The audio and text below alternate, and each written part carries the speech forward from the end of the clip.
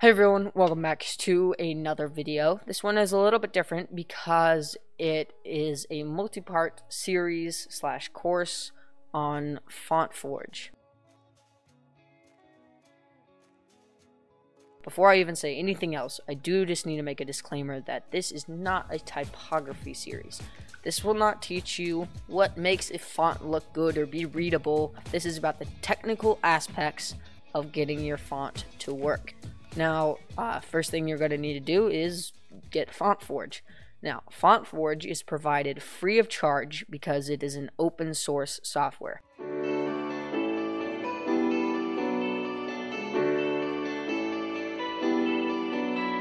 For Windows, you just go ahead and download this exe file and just double click it, click next, read through everything except the terms and so on, and choose your preferences, and then go ahead and finish installing that.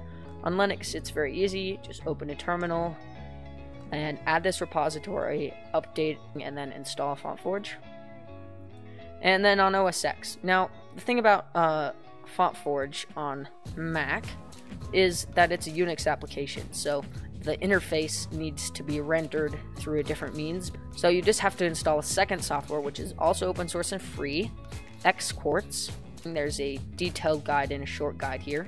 In the short guide, you just download and install Xquartz, and then download FontForge here. And then once you open up FontForge after installing it, it'll work. Alright, so now that you have it installed, you can actually use it. I'm going to just open up a blank file here.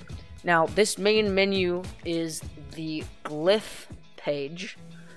And I didn't say a letter because glyphs are more than just a single letter. For instance, one thing that happens in typography quite a bit is what's called a ligature. So, for instance, the FI ligature, the phi ligature, like I'm showing on screen right now, is a combination of the letter F and I that's slightly different from the actual individual F letter and I letter, just to make it look a little bit nicer. So that's a separate glyph that when you type F and then an I, it combines them together into that one glyph. So this is your main glyph page. It shows all your glyphs. This default encoding should be fine for most people, but if you do need some other language, you can go ahead and change your encoding there. So I'm going to open up the capital letter A in the font editor by double tapping it. Now this is the FontForge glyph editor, and the glyph editor isn't as powerful maybe as something like Adobe Illustrator. And so if you're more comfortable with that and you've already designed characters and so on, you can import them here. And I'll show you how to do that a little bit later. This isn't a tutorial on vector graphics. If you want to learn how to use the pen tool here using Bezier curves like this, you're going to want to either find a tutorial or go to this site, which I'm showing you right now, which just helps you to practice your Bezier curves. And it's very nice. I like it a lot.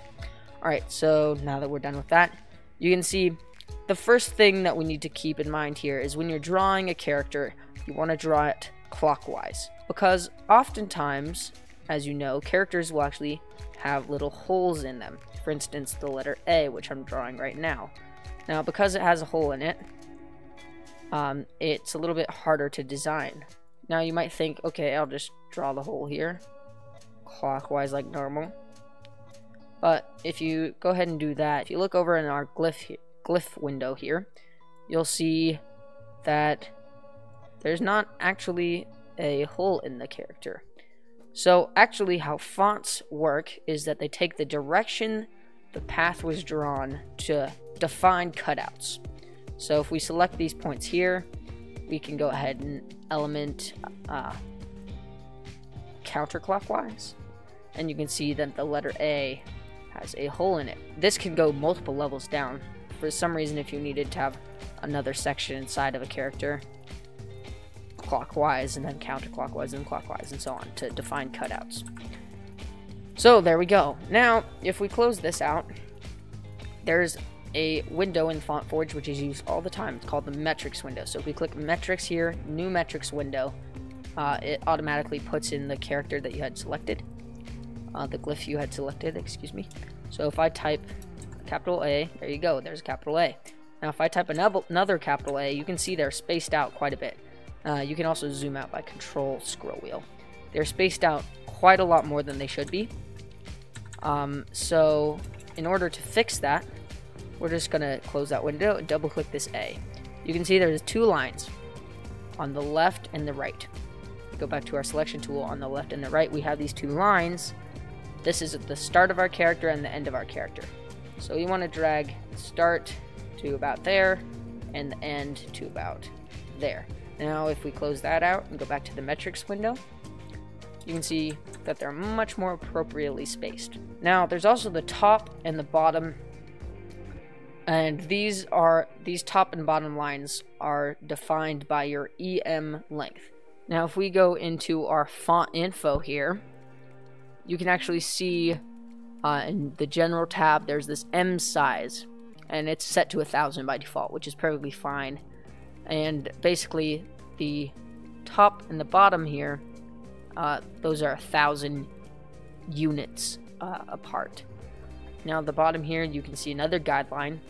This is the descending guideline for letters like Y and that sort of thing. If you want to add your own guidelines, you can just go to this guide layer, just take your pen, click and then hold shift and click again.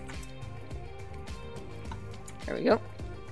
And then if you want to move it around, grab those 2 points and then move them down as low as you would like. And then you could just click and drag that line to what you want it to be. And then if you go back to your foreground layer, you can see that there's an extra guideline there, which will be in every single letter. There's also this background layer, which is quite useful because you can actually import images as well. You can import images, SVGs and that sort of thing. You can import an image onto this background here of, for instance, a handwritten character, so that you could trace it and match that up. Now in order to set what your point is, as you can see, these square ones are corners, these are curves, and there's also some other ones. There's the HV curve, corner, and then there's tangent. Now I know this was a bit of a quick one. I'm going to do a second part, hopefully quite soon, that will cover a whole lot more stuff, and this series will be about maybe 8 videos, 10 videos, something around there. Alright, and with that, I hope you enjoyed the video. If you did, go ahead and leave it a like, and if you're feeling especially nice, go ahead and subscribe. And with that, I will see you guys later.